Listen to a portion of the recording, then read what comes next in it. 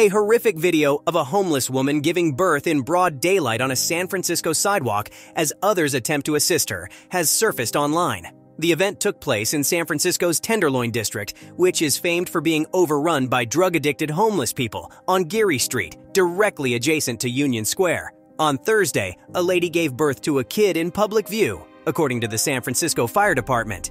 But because of privacy restrictions, they were unable to confirm if the woman in the video is the same as the one mentioned in their statement. In the viral video, the mother can be seen trying to cradle the baby while laying on her side with her trousers pulled down. In the video, there are two other individuals at the woman's side.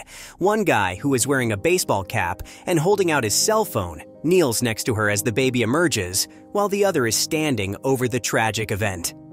Before its mother reaches to scoop the sobbing baby up with a piece of cloth, it is lying on the pavement, covered in the filth of its birth. The guy holding the smartphone can be heard saying, "Just relax, the ambulance will come here," in the video. In the background of the video, more onlookers can be seen. The unsettling footage was published on Sunday by the PBV Tahoe's news journalist Twitter account. According to the San Francisco Fire Department, a lady gave birth to a kid on Thursday in public view. A government official said, "The public view is an area seen by the public like a sidewalk."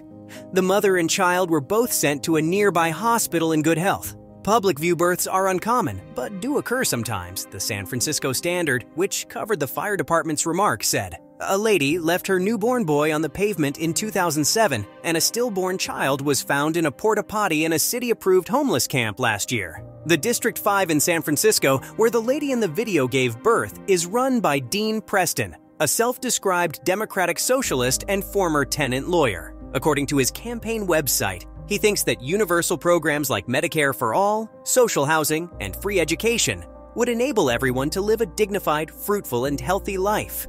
Daily Mail has contacted Preston's office about the event shown above. San Francisco's public policies have continuously enabled a population of homeless people, drug addicts, and mentally ill people to proliferate and rule the city. In addition, the issue of violent crime in the city is becoming worse. This week, ITA executive Robert Lee became the latest murder victim in the city. According to the official government census, which is done every 3 years, San Francisco had approximately 8,000 homeless persons in February of last year, which was the second highest number of any year since 2005. Since the most recent count, it has most likely grown significantly. Liberal politicians and local authorities have tried to enact a variety of laws to address the myriad problems brought on by the growing numbers of drug addicts and homeless people.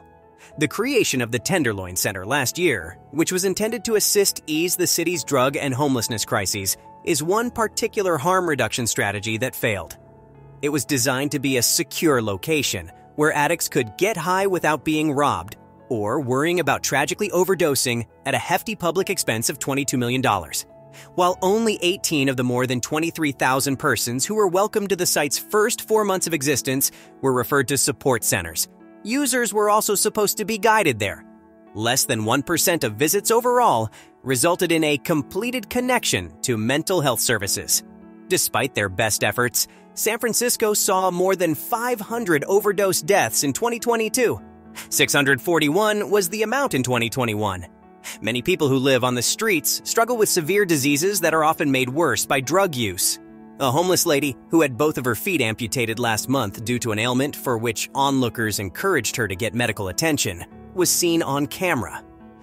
J.J. Smith, a citizen journalist, captured the distressing initial tape of the lady rejecting treatment for her injured feet on February 6th. It seems the lady disregarded his counsel since she was seen showing up in a wheelchair with stumps in a tragic follow-up post on March 30th. The wild-eyed lady, who looks to be foaming at the mouth in the video from February, declines the videographer's offer to take her to the hospital to have the infection from both of her feet treated. He responds, "Let me get you to the hospital." She responds, No, and settles herself in a heap of filth. "If you don't solve it, your foot is going to be chopped off," said Smith. She said, "I guarantee it will be corrected. The reason for the woman's ailment has not been disclosed in further detail."